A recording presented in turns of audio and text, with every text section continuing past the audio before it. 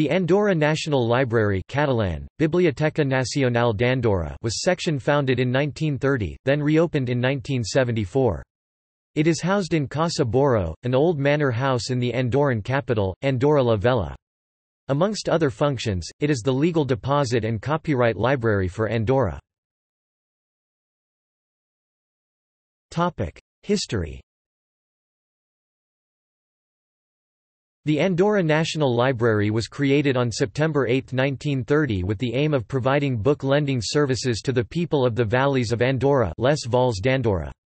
It was initially housed in the Hall of Lost Steps, Sala dels Passos Perdus, in the Casa de la Vall, the headquarters of the General Council of Andorra.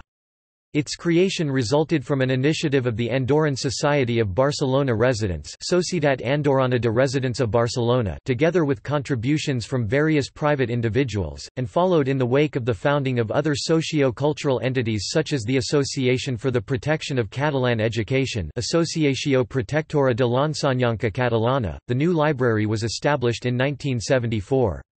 The initial collection of around 2,500 volumes came mainly from the library of the Casa de la Vall, but also included donations from the Catalan Book Exposition, donations from various publishing houses, and works acquired by the General Council of Andorra. In 1986, after being housed in various locations, the library moved to a building called Prada Casadet.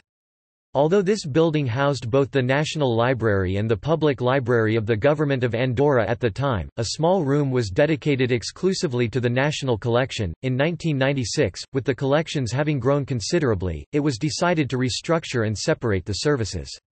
The National Library of Andorra was therefore relocated to a building called Casa Boro whilst the rest of the collection remained at Prada Casadet. In addition to its other roles, the Andorra National Library has acted as the national ISBN agency for Andorra since 1987.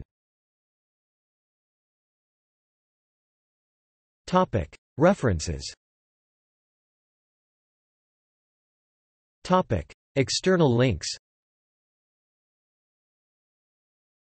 Official site.